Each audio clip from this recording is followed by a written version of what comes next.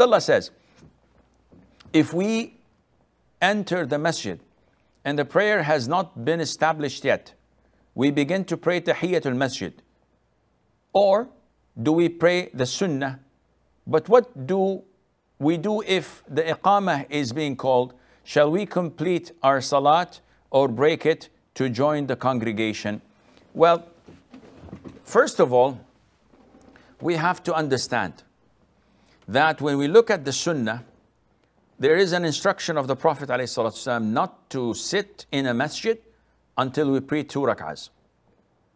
And the other instruction is that whenever the Iqamah is given, then there is no prayer valid.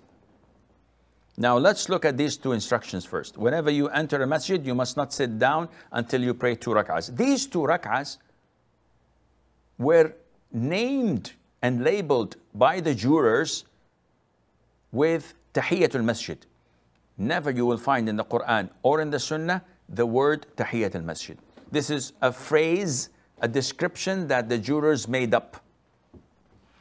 So this led the people to think that this is a specific prayer that we should pray other than the Sunnah of the Salat itself, which is wrong. Whenever you enter the masjid, pray the Sunnah, 2 rak'ahs before Fajr, 4 rak'ahs before Dhuhr, before sitting down. And this suffices for Tahiyatul masjid because you did exactly what the Prophet said, ﷺ, which is praying 2 rak'ahs before sitting down.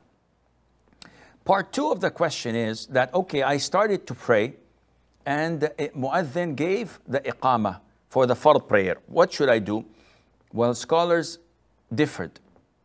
And some of them said that you have to immediately exit your Salat.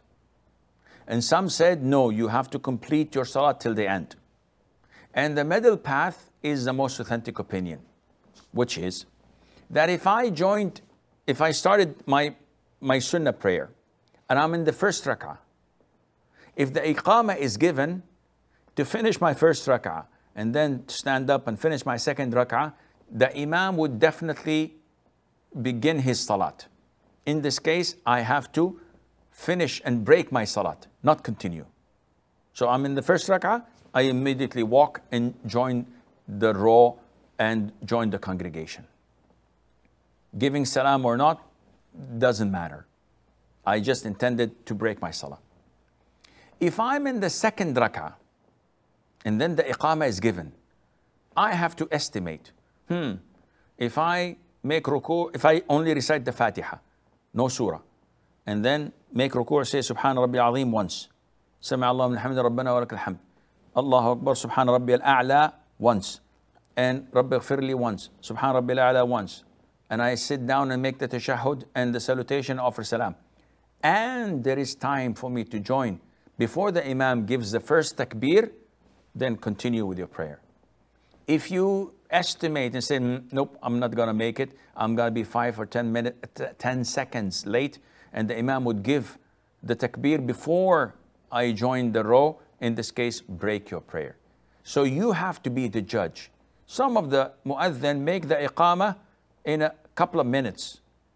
He takes his time in his Iqamah, and some do it in like 10 to 15 seconds, faster than a Tesla P100S. So you have to estimate. If you think that you're not going to make it to reach the takbir with the Imam, the first takbir, then break your salat and go ahead.